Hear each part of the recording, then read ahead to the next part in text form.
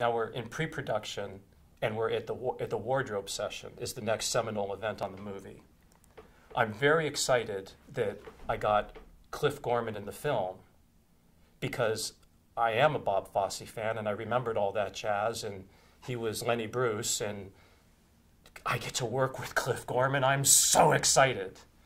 Now, what I didn't know is that when they were shooting the pilot for Hello, Larry, that Cliff Gorman and Donna Wilkes, Angel, were the first people test piloted for the movie. I also didn't know that during the test pilot, Cliff Gorman was making fun of Donna Wilkes' height, because when Donna did Angel and played a high school student, she was actually 26 years old. She was Blackie on General Hospital, and they took advantage of her diminutive size so that she played a teenager well into her 20s. Well, when they were doing Hello, Larry, which was earlier than that, that was the idea, was to have somebody who's over 18 play somebody younger. So he kept calling her things like Munchkin and such diminutive names. And she kept saying to him, Cliff, you got to stop doing this. Stop, please stop, stop, please stop, stop. And he wouldn't. He was relentless. So she starts to call him Glass Eye because he's got the one bad eye. Well, it didn't take him but a moment to get really upset about being called a name.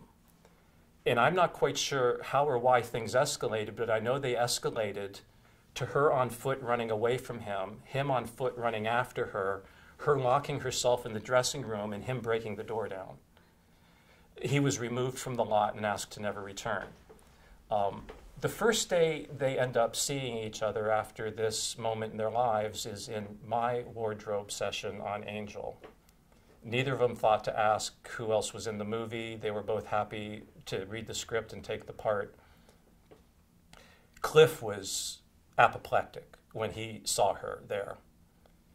We offered to release him. Apparently he needed a job. Apparently he didn't want to be released. There was no way after the casting search we did that we were ever going to replace Donna Wilkes. We knew we had Angel. There was everybody, and there was Donna Wilkes. And it didn't matter who names were or names weren't. That movie worked with her all day long, and you could tell from every reading. And that girl had to read so many times to get the part. The owners of the company that had no idea what casting was were coming to casting sessions to make sure. It was the first film that was being made at the New World Pictures. So here I am. It's now 10 days into the shoot, and I'm on set, and the prop man comes to me, and he shows me his prop box, and he picks up a gun. And he says, look at this gun. Okay, what's the joke? This isn't my gun. I said, well, it's not my gun either. What are you trying to tell me? He said, I'm trying to tell you that this is my prop box, that the next scene is the scene where John Deal is in a lineup. A cop comes in with coffee, he takes the gun, and he shoots the two-way mirror. He says, this is not the gun that I set for the scene, yet it's in the position where the gun would be for the scene, and this gun is loaded.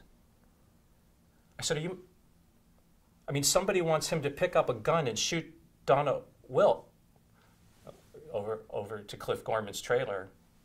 Cliff, do you have a handgun that's loaded that you can't account for right now? Oh my goodness, is my gun missing? So now what's the producer want to do? The producer wants to call the police and have the man arrested and put in jail. Okay, I call the bond company, and I call the studio executives and the heads of the company, and I explain the whole situation, and here's where we find ourselves. He's established on film in every scene. It's not something insurable that just happened. It's not an act of God that's just happened.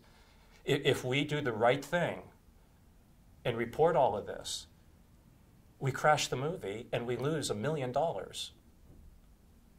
Against all of my better judgment, I acquiesce and follow my marching orders, and I finish the film. And we pay, obviously, very close attention to everything surrounding this. Can you imagine? And that's the honest to God's truth.